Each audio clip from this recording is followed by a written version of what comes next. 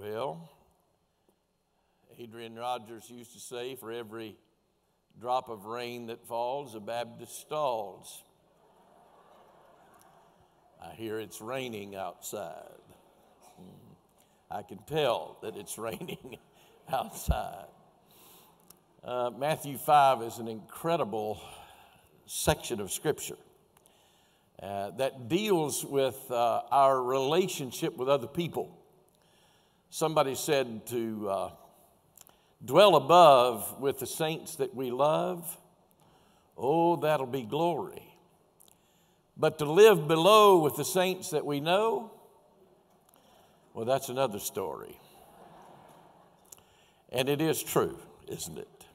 I think you would agree with me this morning that getting along with other people is one of the toughest assignments that I think God has ever given to any of us. And we don't find it too difficult to get along with God. But when it comes to having trouble, we have trouble with His creation. Let me ask you a question. How do you react when someone provokes you? How do you respond when somebody irritates you? What do you do when somebody just flat insults you? Do you get angry? Do you seek revenge? Do you want to get even? Maybe even to the point that you might even get filled with hatred. That's a pretty strong word, isn't it? But how do you respond with people who come at you really to hurt you? Now, Jesus is setting a brand new precedence here in this passage. And He's giving us some brand new definitions of how we are to respond when people are hard to get along with. I want you to stand with me and let's begin reading in chapter number 5, verse number 38. Matthew chapter 5, pick it up in verse 38. He says, "You have heard that it has been said, an eye for an eye and a tooth for a tooth. But I say unto you that you resist not evil. But whosoever shall smite thee on thy right cheek, turn to him the other side also. And if any man will sue you at law and take away your coat, let him have your cloak also. And whosoever shall compel thee to go a mile, go with him 2 miles. Give to him that asketh thee, and from him that would borrow of thee, turn not thou away. You have heard that it hath been said, thou shalt love thy neighbor and hate thine enemy. But I say unto you, love your enemies, bless them that curse you, do good to them that hate you, and pray for them which despitefully use you and persecute you, that you may be the children of your Father which is in heaven. For He maketh His sun to rise on the evil and on the good, and sendeth rain on the just and the unjust. For if you love them which love you, what reward have you? Do not even the publicans the same? And if you salute your brethren only, what are you more than others? Do not even the publicans so? But be ye therefore perfect, even as your Father which is in heaven is perfect." Let's go to God in prayer. Father, I pray now for the freedom and the liberty to be able to preach your word in a way and in a manner that would find a lodging place in somebody's heart and life. God, I pray that your Holy Spirit would impart truth to us and enable us, Lord, to be obedient unto you for everything that you have shared with us. In Jesus' name I pray. Amen. Thank you. Be seated, please. Now, when Jesus gives us this new definition that's here, you're going to find that it's delineated all the way through these verses that you and I are clearly looking at. Now, let me just say a word. I'm not comfortable with these verses. As a matter of fact, not only this, but there are a lot of passages in Scripture that I find to be very irritable. Can I get a witness from anybody that's beside me? I mean, there's just some certain passages of scriptures that I don't like. And they rub against the grain of who I am. And the fact of the matter is, they will continue to be irritable until I get to the point in my life that I finally say, okay, God, I'll do it. And then my life gets conformed to what scriptures are teaching that my life ought to look like. But honestly, this is a little uncomfortable. It's a little bit irritable. In verse number 38, it's really the only place that is where he says, you have heard. He could have also said it is written. He could have done either one. He could have put, you have read this or you have heard it, and still be as accurate. Now, in other spots, that's not true. This is the only place that it really is true, that what they were hearing is basically what was written in the Word. In verse 38, he says, you've heard that it's been said, an eye for an eye and a tooth for a tooth. Well, that's true. If you go look at Exodus 21, 22, and 24, you're going to find that that's exactly what God instituted in the law that is there. I wondered in reading this in Exodus, I wondered if we actually put that into practice. I wonder what kind of an effect it would have on our penal system today. An eye for an eye, a tooth for a tooth, a hand for a hand, an arm for an arm, a foot for a foot, a life for a life. If we just put it into practice, what would happen to our prison system? The ACLU would never allow that to be happening. They would never permit such a thing and let that take place. Deuteronomy also in chapter 19 and verse 21 also tells us about an eye for an eye, a tooth for a tooth, a limb for a limb, and a life for a life. It is an injunction that God has given to us in the law of tit for tat. Now, these Old Testament laws were laid down for a specific reason.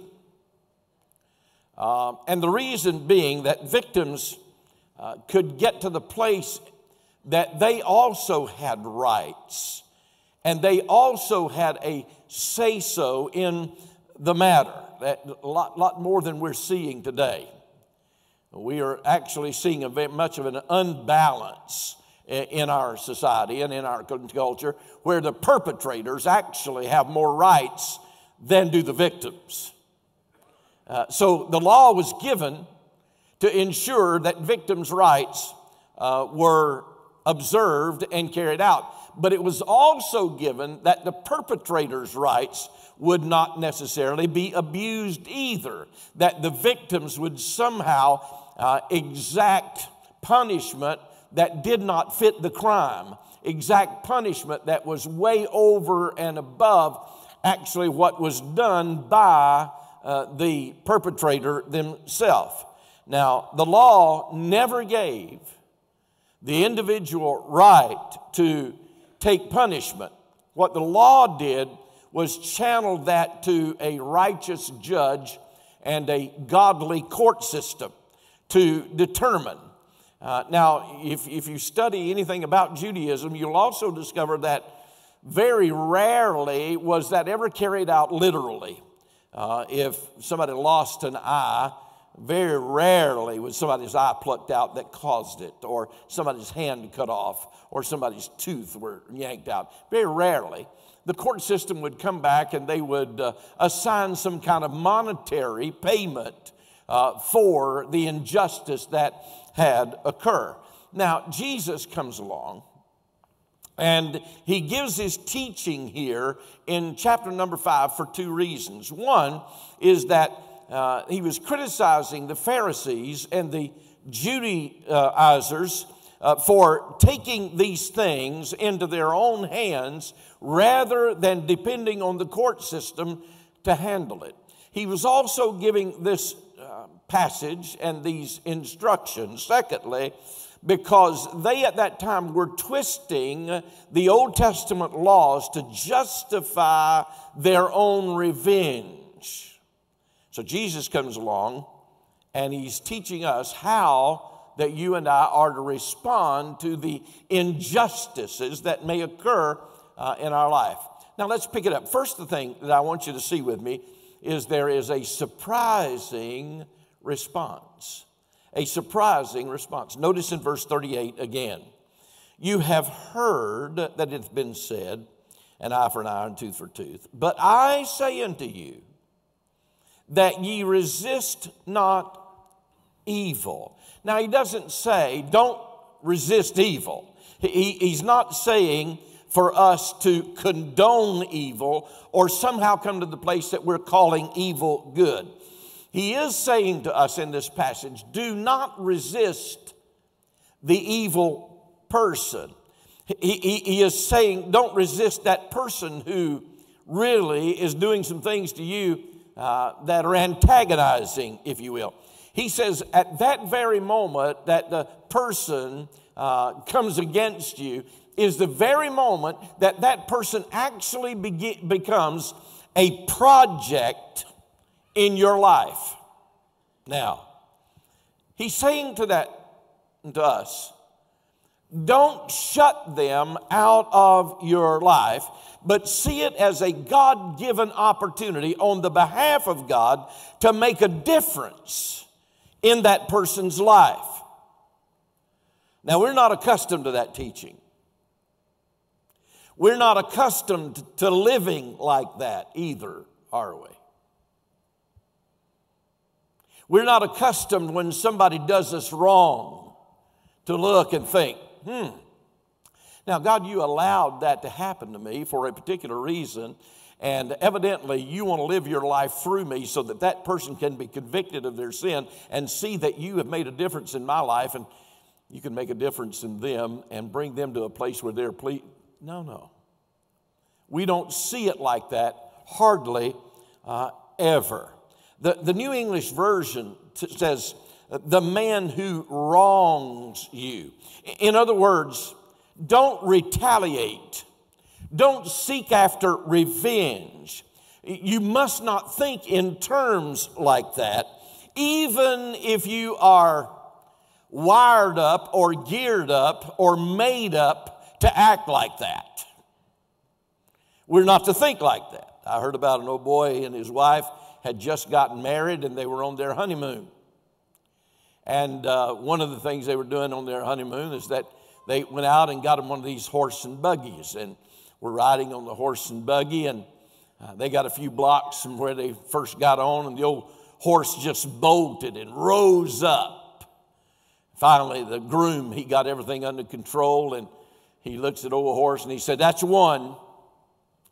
2 or 3 blocks later, the old horse bowed up and bolted again. Got him under control, and he said, "That's 2. Thought everything was going to be all right, but in a few minutes, the old horse did it for the 3rd time, bolted up and raised up and started acting up. And the groom said, "That's 3, and pulled out a .38 pistol and just shot the horse dead right there in the street. His new wife looks at him, says, "Honey, what in the world are you doing? You know you ought not to kill that horse." He looks back at her and said, "That's 1.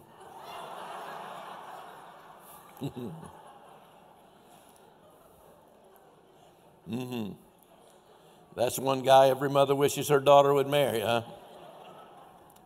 Jesus is simply saying to us, retaliation is not the answer. Again in verse 39, "But I say unto you that you resist not evil, but whosoever shall smite thee on thy right cheek, turn to him the other also." Now let's think through this just a bit. How many most people are right-handed, aren't they? Most people? Are y'all awake out there? Yeah, really? Most people are right-handed, aren't they? How many of you are in here how many of you are right-handed? Hold your hand up, get high. Right-handed. How many of you are left-handed? What happened to y'all? Some kind of genetic disorder of some sorts, I guess, in this thing. But anyway, most people are right-handed. Now, what does the scripture say? If a person strikes you on the right cheek, now raise your hand up and just do like that. Now, if you're going to slap somebody, where is the natural landing spot for that slap? Not on the right cheek, but on their left cheek. But the Bible says if you strike a person, now how does that happen? Now you could do it, but it would be very difficult to do. So what he's talking about here is if anybody backhands you. Now in this culture, in Mideastern times, in biblical days, the most despicable, the most insulting, and the most offensive thing that you could ever do to anybody would be to backhand them. Oh, you just didn't do that. Jesus said, if somebody comes along and they backhands you, turn to them the other cheek and let them hit you again. Strong words that are in here. I read just recently about a black athlete by the name of Tom Skinner. He died when he was 52 years old, but Tom Skinner grew up in Manhattan, New York, and it was gang infested. When he was 11 years old, he was just scared to death, wound up having to join one of those gangs just to survive. But when he was 19 years old, God gloriously saved his soul, changed his life. He was a tremendous football player, actually got drafted into the NFL and played professional football. Played on the defense, and in one of his first games, he tackled the running back in the backfield for a loss. That running back got up so mad, so angry, cursed Tom Skinner and called him the most offensive name that he could have called him. Tom Skinner bent over, picked up the running back, brushed him off, and he says, God loves you, and I do too. Tom Skinner went on to become a tremendous influence and powerful speaker, had his own ministry in New York and impacted thousands of young kids in Manhattan. Powerful voice for good. But you understand, that's not the natural way to respond. Can anybody agree with me here? You don't naturally respond in that fashion. And the only reason that Tom Skinner or any of us would be able to respond in that fashion is because of the presence of the Holy Spirit of God in us that enables that to take place. 1 Peter chapter 1 and verse 21 is a major description of the tremendous way that people treated the Lord Jesus.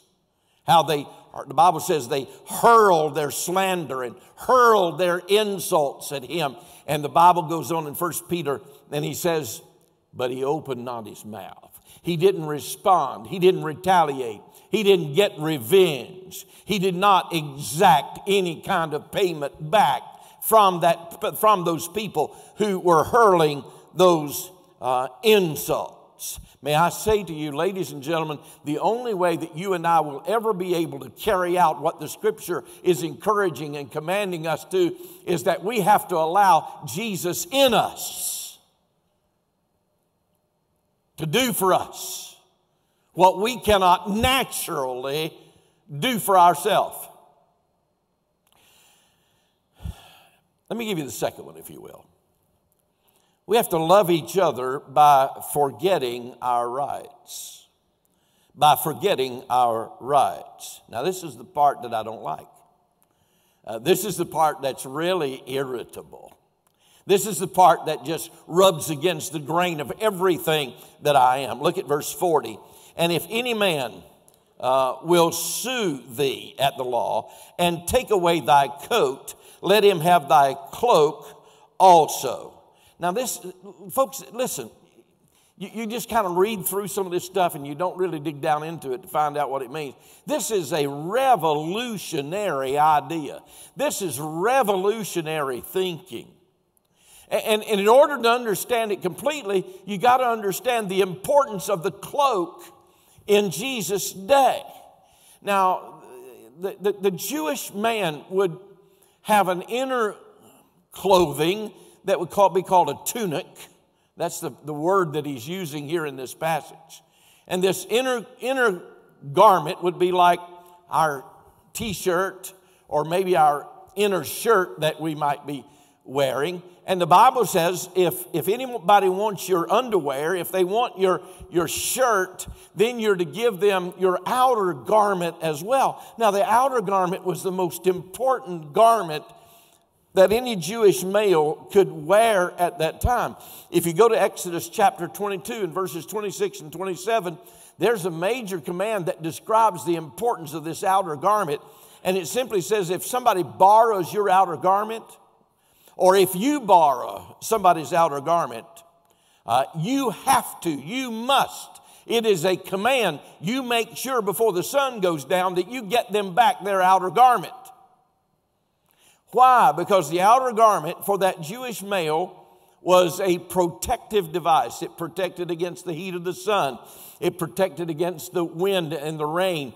It protected against the cold at night. The most important garment that any Jewish man would have. And the Bible says if somebody comes along and they want your shirt, then give them the most important garment that you have in your life. Now, what does that cause us to do? It causes us to forfeit our rights. That's difficult to do. That's hard to do. Now watch this. Watch this in the passage. And go back, and if any man in verse 40 will sue you and take away your coat, let him have your cloak also. Now, we all know about lawsuits. Maybe many of you have had to go to court and had the court to decide a case for you, and maybe you lost. Let's suppose for just a minute that the judge says that and really rules in favor of the person who is suing you, and then you are commanded by the court to give them $10,000. What the scripture is saying here at this point is not only do I want you to give them the $10,000 that the court says that you owe, I want you to give them $10,020 or $10,050. I want you to go beyond what is required of you. You say, hang on a minute, preacher, that's the dumbest thing that I've ever heard in my life. Why, I don't feel like that I owed the $10,000, and I just am not going to give you any more. I'll give the $10,000 only because I'm going to go to jail if I don't. So I'm going to give them, but don't ask of me to give them more than what I'm supposed to give. But Jesus said, go beyond that. Why? Why should I do that when I don't even feel that I owe what I am told to give to begin with? Because when they ask you, why are you giving me $10,050? Why are you doing that? You only owe $10,000. Well, what's this $50 for? And you respond back to them, because the faith that I live in tells me this is how to live. And then they go back and say, tell me more about your faith. Tell me more about why you believe like you believe. You see, we're to be salt and light. We're to make a difference in this world. Because this is what our faith teaches us. Now, the third thing is that by expanding the requirements. By expanding the requirements. Watch this in verse 41. And whosoever shall compel thee to go a mile, go with him twain go with him 2 miles. Now listen, Israel was occupied by Romans. It was the Roman occupation. And let's just think through this for just a minute. A Roman was to come up to a Jewish person and say to the Jewish person, you know what? The mailman was sick and didn't run today, and this has got to go out, and I want you to take this letter, and I want you to take it to the post office, and I want you to make sure that it gets sent out today. Now, according to the law, that Jewish person has to do that, regardless of what they had planned out, regardless of what was on the agenda, no matter what the calendar looked like, or how important of a task that they were already involved in. They had to go do what the Roman told them to do. And the Lord says, if he wants you to go a mile, go 2 miles. He is saying, don't always be about and thinking about your own personal liberty. Boy, have we ever gotten into that today. We've gotten into so much of this rights stuff. We hear all about gay rights. We hear all about women's rights. We hear today all about human rights. Jesus says, this is a time that you defer your rights. And then watch this with me in verse 42. Give to him that asketh thee, and from him that would borrow of thee, turn not thou away. Now, that's a powerful statement. Now, let me help explain Scripture with Scripture. So turn over in your Bibles, if you will, to 1 John, and I want you to see chapter 3 with me. 1 John chapter number 3, and notice verse 17. 1 John chapter 3 and verse 17. But whoso hath this world's good, and seeth his brother have need, and shutteth up his bowels of compassion from him, how dwelleth the love of God in him? My little children, let us not love in word, neither in tongue, but in deed and in truth. And hereby we know that we are of the truth, and shall assure our hearts before him. In other words, quit talking about it and do something about it. One of the great ministries I think that we have going on right now at First Baptist is our backpack ministry. Do you know that this weekend, 740 kids in our educational system in this county will have food to eat in their home that they normally would not have to eat. The last meal they would have would be on Friday when they were at school, and the next one they would have would be on Monday when they got back to school. But because of your generosity in this backpack ministry, 740 families are going to have enough to eat over the weekend before they get back to school. That's what the Bible is talking about in putting your feet into motion to meet the needs that you say that you care about. It's love in action. It's intentional care. We're going to be looking at the county in a little different lens in these next 2 or 3 weeks.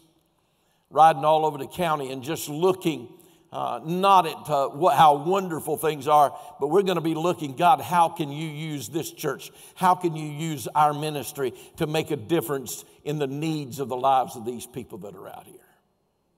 That's 1 John chapter 3. That's Matthew chapter number 5. Don't just say you care. Don't just say you love.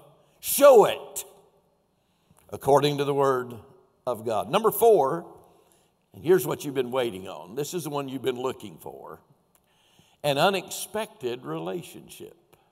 An unexpected relationship. Look at verse 43. You have heard that it hath been said, thou shalt love thy neighbor and hate thine enemy. But I say unto you, love your enemies. Bless them that curse you. Do good to them that hate you. And pray for them which despitefully use you and persecute you. Again, he begins that little section by saying, you have heard. He didn't say it is written, because it's not written. They left out something. They left out that section of love your neighbor as yourself. At nowhere, do you think that God would ever say to hate your enemies? Absolutely not. At no place will you ever find God saying to hate our enemies. As a matter of fact, he says just the opposite. In Proverbs chapter 25 and verse 21, that you and I, when we have enemies that are out there, if they are hungry, we're to feed them. If they need water, we are to give them drink. In Leviticus chapter 19 and verse 17, there is that clear command that we are to love our enemies. You say, well, preacher, I just don't have that in me. Why in the world would Jesus ask me to love someone that has assassinated my character and shred my reputation with a bunch of lies and called into question who that I really am? You mean to tell me that God really wants me to love that person? Well, watch verse 46. Well, go back to verse 45. That you may be the children of your Father which is in heaven, for he maketh his sun to rise on the evil and on the good, sending rain on the just and the unjust. For if you love them which love you, what reward have you? Don't the tax collectors do the same thing? And if you salute your brethren only, why do you more than others? Don't the tax collectors do the same thing? You see, if we live our life on that kind of level, how in the world can they ever know that we have Jesus in our life and that we're different? If we don't live differently, how are they going to know Jesus makes a difference? When I preach from a New Testament passage, particularly the Gospels, Ivor Powell is one of my favorite commentaries. And when I realized God was leading me to Matthew chapter 5, first thing I did was pulled up Ivor Powell's commentary on Matthew. Normally, he'll have an awful lot of information that's in there, but this time he only had an illustration, and I want you to listen to the illustration that he gave. Quote, sometimes a good illustration supplies more illumination than an hour of theological exposition.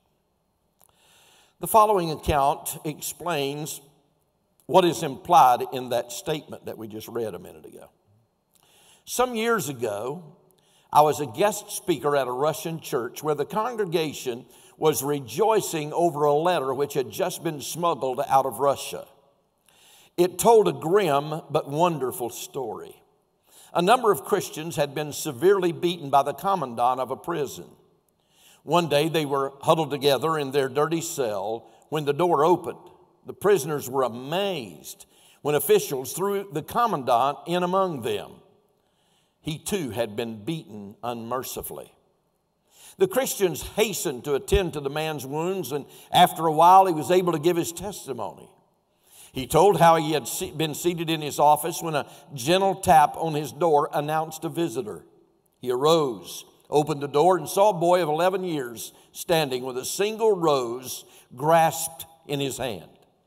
The boy was invited to enter, and as he stood by the commandant's desk, said, Herr Commandant, it is my mother's birthday, and I always gave her a rose on her birthday, but today I would like to give it to you. The communist official thanked the lad and then asked, son, why do you bring it to me? If this is your mother's birthday, why don't you give her the rose? The boy replied, sir, I cannot, because you killed her and you also killed my father. They were Christians, but when she was alive, she always taught me to love my enemies. Herr Commandant, I would like you to give this rose to your wife as a gift from me. The commandant was overwhelmed by the sincerity and simplicity of an 11-year-old boy. He surrounded himself and surrendered himself to Christ. But When his superior officers discovered what had taken place, they beat him unmercifully and threw him into the prison.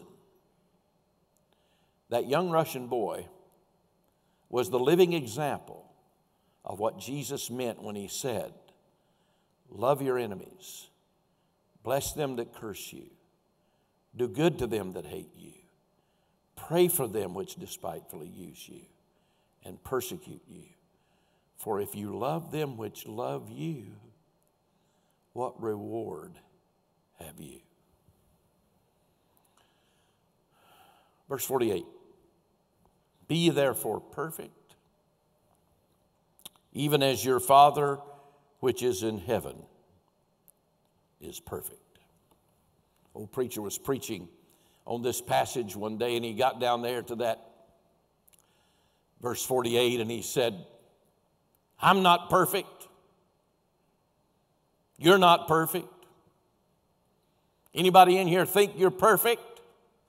Anybody in here perfect? One old boy raised his hand. And the pastor says, so you think you're perfect, do you? He said, no, sir, but I know someone who is. Preacher said, who is that? He said, my wife's first husband.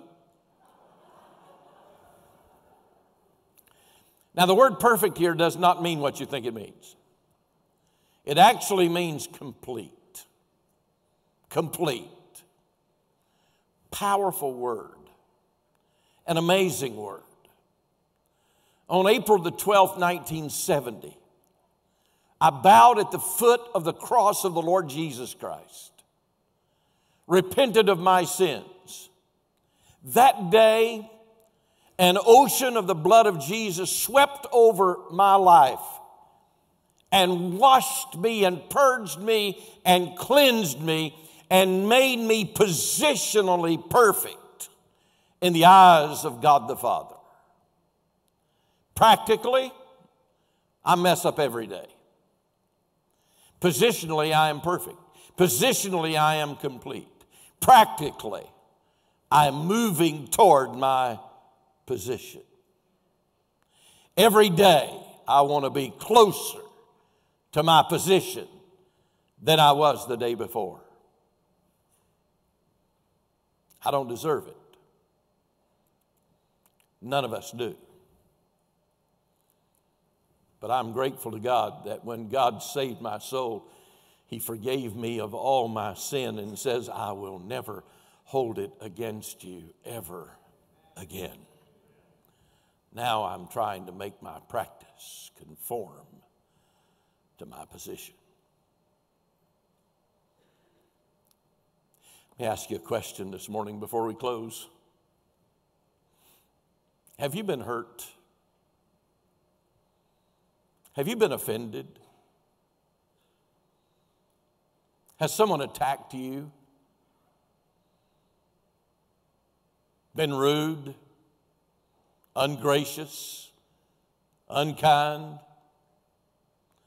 Has someone disappointed you by maybe some of the things that they have said about you and done to you?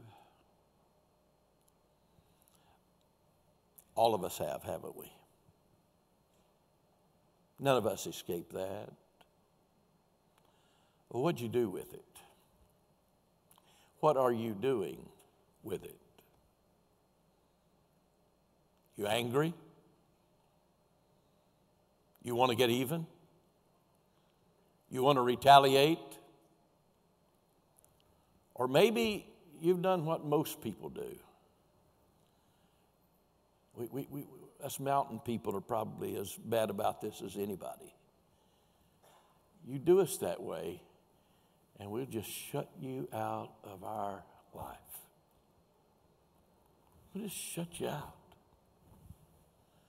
But God says, don't resist the evil person. Don't shut them out of your life. Look at it as a project. Look at that person as an opportunity to extend to them how Jesus would have responded, how He would have acted. And let them be the recipients of the grace of God. We're to love them. We're to go the extra mile. We're to show intentional